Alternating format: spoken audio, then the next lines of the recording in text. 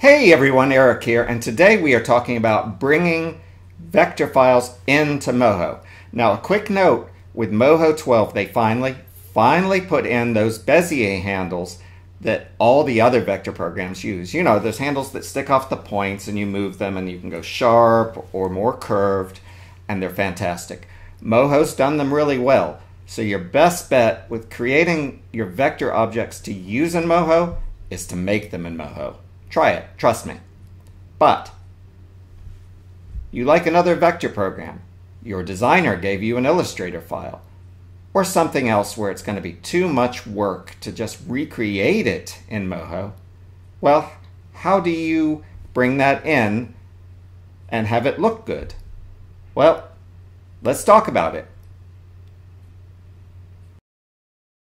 Okay, I'm starting out in Illustrator, and here's Batgirl, because I like Batgirl. I like this new design. I'm not so sure about the show, but I like the new design. So, let's take a look at what I've done. Down the left, I have put in blocks of color and identified them by their hexadecimal value.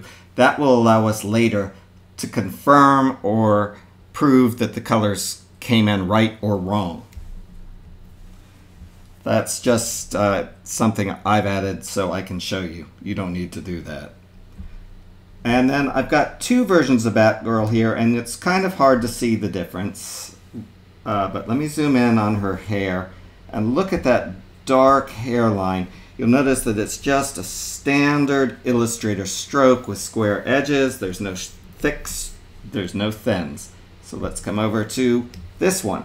I have applied a brush to that block of hair that has thicks and thins so that it tapers to a point at the end and gets thicker in the middle. I've done the same with the eyes. You might be able to see there that the lower part of the eye is thicker than the top, whereas on the one on the left here, it's one constant line, all the same thickness. And we'll see why that's important in a little bit. All right, so what I'm going to do is export this in multiple formats. So let's start. First of all, I'm going to just make sure I save a copy to my test folder here as batgirl.ai, and that is standard. I'm going to save it with just the format it wants to use out of the box, which is an Illustrator CC. There, that's one. Now, I'm doing that, but Moho does not import that. So let me save as, and really the only format of Illustrator, the earliest format, the newest format of Illustrator that Moho will bring in is version 8. So many changes to 9, so many extra things. A lot of programs that do this just want to go back to 8. They've never really updated it, but as you'll see, it doesn't really matter. There are better ways. So I'm going to click save again. Oops, I'm going to rename it first so we can tell the difference. I'm going to call it Batgirl V8. I'm going to save. I'm going to change my format down to Illustrator 8 and click OK, and it's going to give me warnings that it might lose some of my new nifty stuff, but I have to live with that. Click OK. All right, that's one. I will save as. Let's go to the dreaded EPS format. As a designer in the 90s, I hated EPS, and I've never gotten over it. Save as. And I'm going to change that to Illustrator EPS. And I'm going to leave that at V8 at the end because I'm going to click save, because there are multiple versions of EPS. So I'm going to change it to Illustrator 8 EPS and click OK. Ignore the warnings. File, save as. Let's just name that plain old Batgirl.eps. Click save and change it to CC EPS. Click OK. There we go. And finally, SVG. And this is probably your best format. Spoiler alert. So let's do it. And I'm going to do a couple of versions of this as well. File. Let's do save as again. Change that to SVG, not SVG compressed, SVG. I'm going to save it, and I'm going to make sure that I've turned on more options. Depending on your program, you want to look for this feature. You want to look for where you can choose the CSS properties. I hope you can. And I'm going to export it as style attributes. This is the good way. I'm going to click OK. And I'll save one more. And let's call it Batgirl presentation.svg. Save.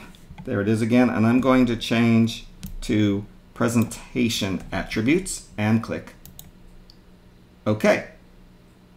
And there we go. We have way more vector files than we need for real life, but for this tutorial, we've got just enough. So let's move on to Moho. Let's go ahead and import what we just created and see what happens. So I'm going to go to File, Import, Vector File. That's a lot of flyouts. And you have the choice of SVG, Adobe Illustrator, and EPS. Let's start with EPS. So I've got two I saved. I saved a regular EPS, just current version. And perfect, right? Yeah, that is a definite fail, ladies and gentlemen. A definite fail. There's my original. There's current EPS brought into Moho. So, no. Let's try the other EPS I did. Import, vector, EPS, V8 EPS. Better. But, look at those colors. They're not even close. Bright blue, purple. Green, white, black, white, face, brighter, hair, brighter. I had created these over here to show the names of the type. It hasn't even shown me the type names, but we don't even need to double check this. That is wrong. So the colors are a mess. On these, it has actually matched up these points pretty well to my original over here. But, yeah, that color, forget it. Definite fail. EPS, let's not. So I'll just delete that. Good riddance. File, import, vector file, Adobe Illustrator. Now I saved Batgirl AI. That's saved just in Illustrator without any settings or anything, just the newest version. Double click. This file can't be imported. It is in an unsupported format. Please save the file in Illustrator 8 or earlier. All right, that's a fail. But at least it tells you what to do.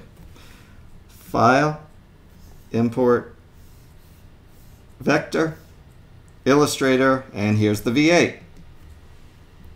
That looks exactly like the Illustrator, except exactly like the EPS, I should say, except, hey, look, my text boxes, they don't have anything in them, but look at that. Now they're white instead of black. So, better? I don't know. But everything else, exactly the same. I'm calling this a fail. I'm calling this a yet another bad fail. So let's go to what I've been building you up to, because yes, this is what I do. SVG. Scalable Vector Graphics. It's a web format. It's pretty simple. It's not as complex as Illustrator. It doesn't support some of the features, like we'll see with those brushes that I use to make the lines thick and thin in Illustrator. But let's take a look. But I'm first going to, I think, fail one more time. File, oh, for heaven's sake. File, import, vector, SVG, and I saved one as a presentation format just to test it. And this can happen, and that's why I use style whenever I can on my export. Yep, everything comes in black, but you know, everything else looks pretty much right. And look, I can even read my color names, even though they're all black. So let's delete that. So presentation attributes, no. So let's just get to the one. And here's the exciting part. Drum roll, please. Vector SVG file. Batgirl SVG. And there she is. The colors are all looking very close, if not perfect. And I'm going to tell you, spoiler alert again, they're perfect. The points here, especially on the left one, and I'll explain on the right one in a minute. The points are all where they should be. And let's check these colors. So that top purple is 5E528D, or it was in Illustrator. And we'll go to this, select the shape. There it is in the palette. Open that. Well, look at that, 5E528D. Select the next one down, 4A3E77. 483E77. Skin tone, 58E, 2cc. 58E, F, not 5, F8E, 2cc. 0dB, C0D. 0dB, C0D. And let's just do one more. I'm not going to rub it in. D9572F. D9572F. We have a winner. So, if you're going to be bringing in vectors from another program, I would recommend SVG and making sure you set to style attributes. If it doesn't come in all black, I'm sure it's fine. But if it does come all black like we had with the presentation thing, now you know why.